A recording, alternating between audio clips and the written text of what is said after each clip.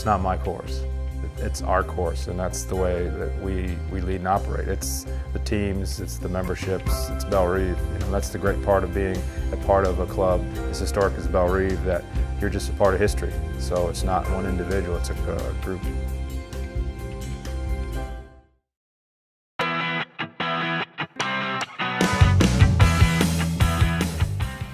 Hey everybody, it's Seth Jones, editor-in-chief of Golfdom magazine. I'm out at the 100th PGA Championship.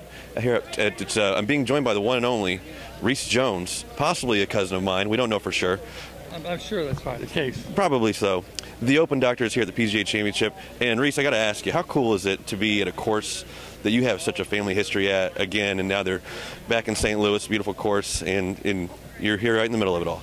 Well, this is a great experience for me because we started working here 13 years ago with the vision of having another major championship. We've had the senior PGA, we've had a BMW event, but this is Broadway, so it's pretty exciting. And working on one of my father's courses and bringing it into the 21st century has been a real pleasure.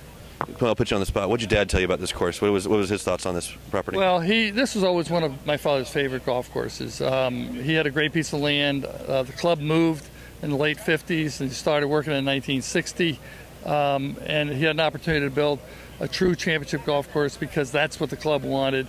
Hort Hardin was involved to some degree, who was the chairman of the Augusta National, and this is a huge sports town that has huge sporting events and has a great baseball team. Okay, if you say so. So for our readers, Golfdom, the superintendents out there, anything you want to point out to these guys about some of the changes you guys made that they might find interesting? Well, this is a transition zone. From your standpoint, it's a hard place to grow grass. Sure. So we've been doing different ideas to grow grass. We used the zoysia. We took the zoysia, put in fescue, and then we put the zoysia back on the faces of the bunkers. This is A1, A4 bent grass. It's held up pretty well. The collars on the newer bent grasses do have a little more of a problem with the higher cut when you get heat in the 90s.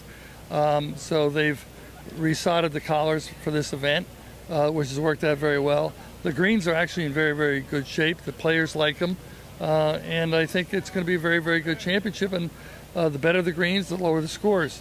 So I think you're going to probably see some low scores. I'm fine with that. The course looks great. We're looking forward to having a fun week out here. Let me ask you this: working with a guy like Carlos Araya, he's done such a job out here in a rough summer, and I know that you guys get along real well. Talk to me about working with him and his crew.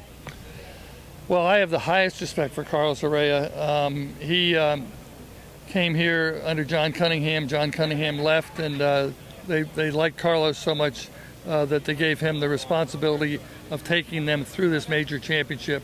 And I can't say that anybody's done a better job under the conditions he's been presented with than Carlos has for the maintenance of the grass and having it in such great condition for this championship. This is August.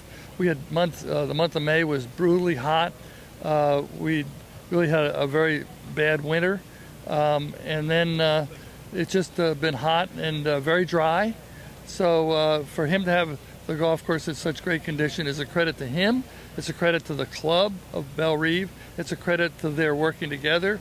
And then Carlos got them to shut the greens down for a period of time and then shut it down in June for the rest of the summer until the championship. So I have to credit Carlos for his abilities, his agronomic knowledge, as well as ability to work with the club membership. Fantastic. Rees, I know you don't like to brag any, but where does this put you at now? Brag to me about your resume a little bit now that you got another PGA coming.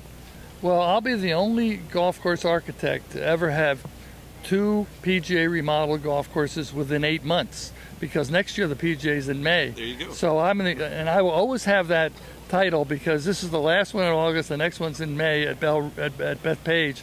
So I will have that title forever. You'll be the only one. So congratulations. All right. Well, hear it first. Rees, always good to see you. Thanks for taking the time. Okay. Okay. This is Rees Jones, the Open Doctor. I'm Seth Jones. Thanks for watching Golfdom TV.